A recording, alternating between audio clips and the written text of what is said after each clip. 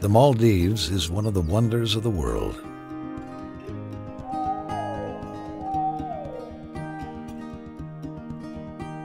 Located in the Indian Ocean and made of 1,192 coral islands, it is also the world's lowest lying country.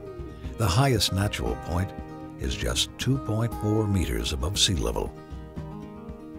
Nearly half of its population lives in Malé, the capital of the islands, in less than 1.4 square kilometers. The rest is spread over 186 small scattered islands.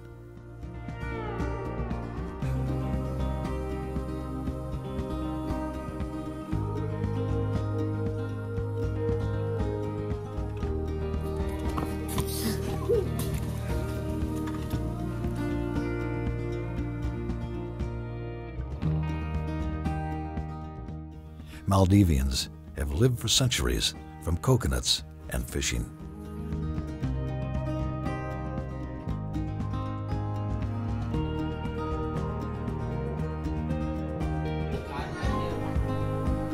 There are no rivers or streams on any of the islands, except for Malé and a handful of other islands. Most islands rely on rain for drinking water. Today,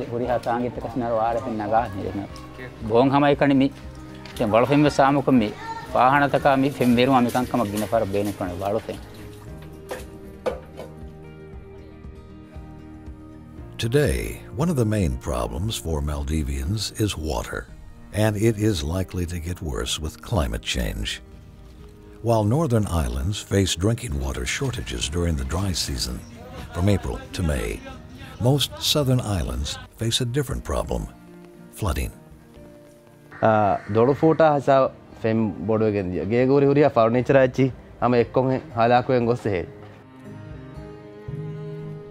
Islands affected by floods and shortages of portable water receive relief from the capital island, Malé. Transportation costs are high with the Maldives' scattered geography. This makes emergency relief very expensive for a government already struggling economically.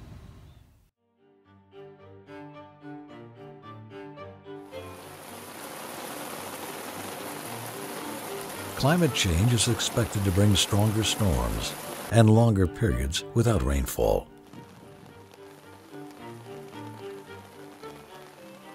The weather is becoming more and more unpredictable, with heavy rains or longer dry season. Musamang hiyani badal we Korea boda badal we fa miharmat. Amoka harna mi fenna fenma balar era balar mihara tafathum. Pre hunu dever kam mihar Korea bor. A rise in the ocean's temperature and acidification has had devastating effects on coral reefs, affecting tourism and fisheries, both critical to the livelihoods of most Maldivians. Bihar musum ay wakti ke farda kalivar gilduma guling as enveri kamas dabuma ekkum as ha wada dafat mi masel kam. Damaged reefs also function less effectively as a first line of defense against sea swells and flooding. Until the 90s, Maldivians used groundwater for drinking, but over the past decade, the groundwater of most islands got contaminated. The freshwater lenses of most islands was badly affected by the tsunami of 2004 and poorly planned urbanization. Groundwater is no longer fit for potable needs due to urbanization and increasing population and absence of proper sanitation on the islands, which ultimately contaminates the groundwater lens.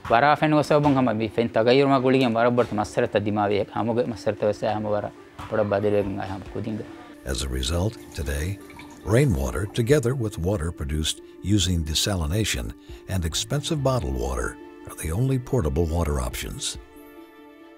In the past 10 years, the National Disasters Management Center in Malé had to send emergency shipments of water to about half of the 186 inhabited islands during the dry season, an expensive solution that sometimes can take up to 2 weeks to arrive. Despite the heavy rain, communities are not prepared to store enough rainwater. And in the past 10 years, we have attended to scarcity of water, on average about 70 to 80 islands annually. Most households have one tank of 2,500 liters and fill it by collecting rain from their roofs. Bigger families might even have 2 or 3 tanks, since one is not enough for them to make it through the dry season. When water supply ends, households cope by borrowing from neighbors, by buying bottled water, or by receiving water relief from Malé. The United Nations Development Program is supporting the government of the Maldives to ensure that most vulnerable islands have year-round access to portable water and that they can cope with floods on their own. UNDP has supported 3 islands to set up pilot integrated water resources management systems. These systems make use of solar energy to desalinate seawater and combine it with rainwater collected from the island's public roofs to lower the costs of operations. The systems optimize means to collect, store, and distribute water and to refill the island's groundwater lenses. So far, 3 desalination plants have been built in the islands with large populations. The water is piped to all households, where a meter measures the family's consumption.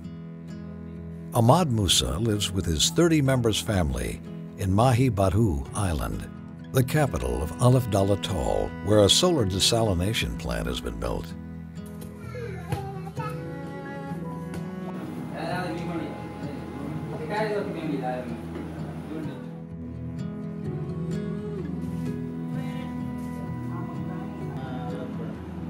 Bara rangal kama miharo fam misaya ka mi gos pe fen nuli bijhara tegga ekale be kafe kan eti inum wara muhim.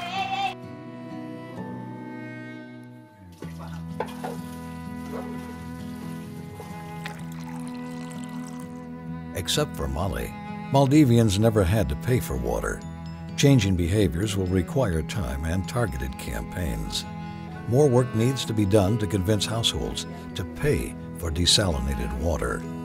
Because desalination plants are expensive on islands with less than 1,500 inhabitants, the government is increasing the capacity to store rainwater, setting community water tanks. With heavy rain, community water tanks with a capacity of 100,000 liters, such as the ones installed on the island of Mahava, can fill in 20 minutes and are enough to survive over 3 rainless months. The water is filtered, accessible to people with special needs, and tanks are cleaned regularly. Right now, most islands collect and store water in tanks with no filter or quality check. Roofs might be dirty from animal feces and unsafe for drinking. I'm not telling that rainwater itself is bad, but the way which we collect and use is not safe. The Green Climate Fund, a global fund that was set up under the United Nations to finance activities to adapt or mitigate climate change in developing countries, is supporting the Maldives to diversify its sources of fresh water. It is funding the construction of 4 additional solar desalination plants in 4 islands and community rainwater tanks in 45 islands with smaller populations. This will provide 105,000 people with uninterrupted water access. At present, 21 islands, including Malé, have water supply network systems. However, not all make use of solar energy and systems to refill the groundwater. Our new project will provide water to over 30% of the whole population. To tackle flooding, the National Disaster Management Center have established flood response mechanisms such as mobile water pumps, sand barriers, and improving response times to support flood-prone islands. We have now established 30 flood response mechanism in 31 islands in different parts of the country. So mostly in southern islands. Rahogitere miole fenta beeru korwe nizame horumu sab. Misalaka misarahaddu boduwes pump station pump geneven gobe sebur hedifa. Ei ham makin geneve mobile pump ek gotan e beenum korwe. Ema uriya pareges e beenum korwe pump station ki mirasan alonmen ham oi war bodu itibareng upadadin eche gotuka faha korege medi. better relief mechanisms for flooding and water supply work by decentralizing relief responses to regional centers. Solar desalination plants built closer to communities will halve the current costs of sending emergency water from the capital island of Malé. UNDP is conducting a cost-benefit analysis of the water sector in the Maldives to provide evidence and identify the best business models, policies, and interventions to supply affordable water to the islands. Water demand is expected to grow with a projected increase of 60% in the number of households by 2033. The next 20 years will be critical for the water sector in the Maldives. Decentralizing the production of portable water and the capacity to cope with floods allows islands to be more self-sufficient and increase their capacity to deal with disasters.